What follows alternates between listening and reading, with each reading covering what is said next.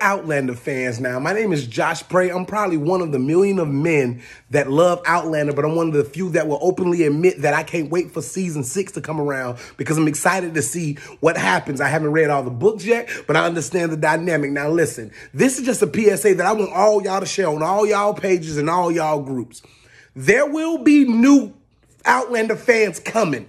Because when season 6 drop, I'm going to lose my mind and I'm going to review it. And when I review stuff, people tend to come and watch it. And when people come watch it, they may like it and they may want to stay. But they may not understand the dynamics of being an Outlander fan, being a lander. They don't understand Droughtlander. They don't understand the dynamic between the main characters' relationships. They may not understand the passage through the rocks. They may not understand the majestic qualities of the show. And then they may not understand that the book is slightly different from the live action show, right? They may not understand that some of the main characters interact with the fans on a daily basis. The creator of Outlander will email you and say hi to you and stuff. To all of the Outlander fans, the landers that have been there since season 1, since the book, y'all got an obligation to be cordial fans. Y'all got an obligation to invite people and teach them the ways of the landers, because we gonna experience another Droughtlander here real soon. And we can't be bickering and fighting and beefing. We gotta get along. We gotta make them understand that some of us as fans, this is our lives. We love it. We are so engulfed in the story. Some of us as fans, we like it casually. We like the love scenes, the sex, the love sex scenes, the nasty part of the show, the sex. Some of us like the war and the way it was shot. So we gotta be inviting.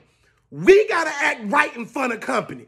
So when some of our new friends come over here, because I'm going to invite some people over here and they going to love this show and they going to want to join groups and go to seminars and go to events and read books online. They going to be interested.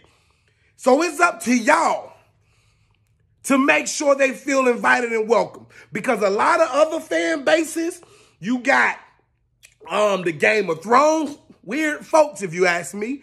You got Vikings, they very intense, but they ain't like the Landers. You got the Office fan base. I'm an Office fan base. We goofy and spunky.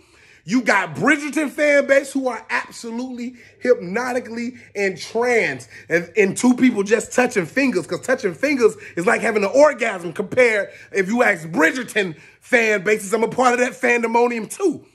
Outlander, we got to do better. Okay? Be nice. March is right around the corner.